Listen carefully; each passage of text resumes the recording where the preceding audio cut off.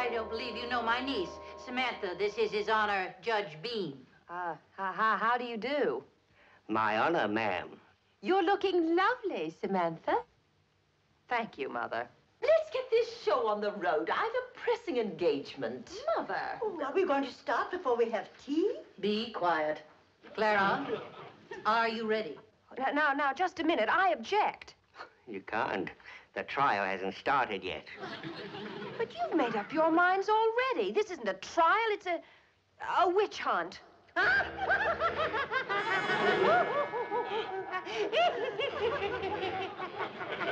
That's very good, my dear. She's very witty, isn't she? Very.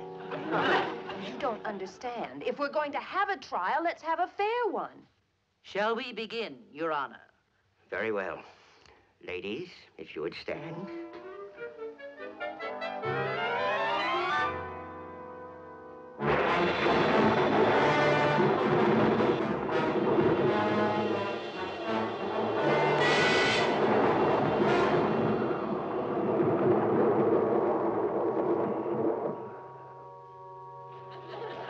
Clara, if you please.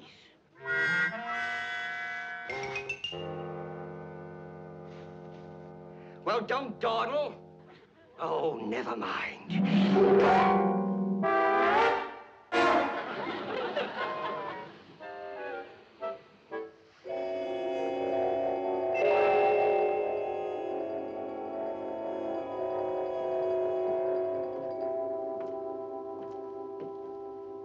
Hear ye, hear ye. Witches' Coven Part 1 is about to convene.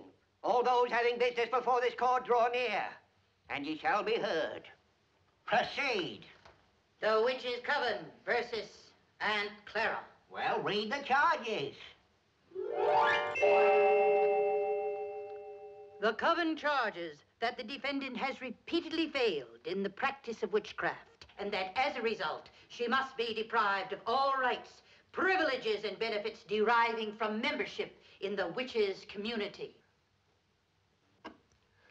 Betty, I asked you to make a copy of all the material in the folder that Mr. Tate picked up at my house. You did? These are my income tax reports. That's what was in the folder. Marvelous. I'll just have to go home and rummage through my desk. This concludes the case for the prosecution. And a very good case, too, Aunt Clara. Well, the defense may proceed. And please move it along, dear. You know I'm late. As far as I'm concerned, I could hand down a decision right now.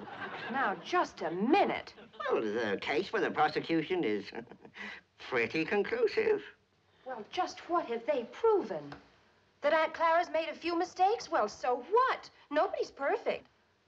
And I do not agree that just because someone is getting on in years that they have outlived their usefulness. No.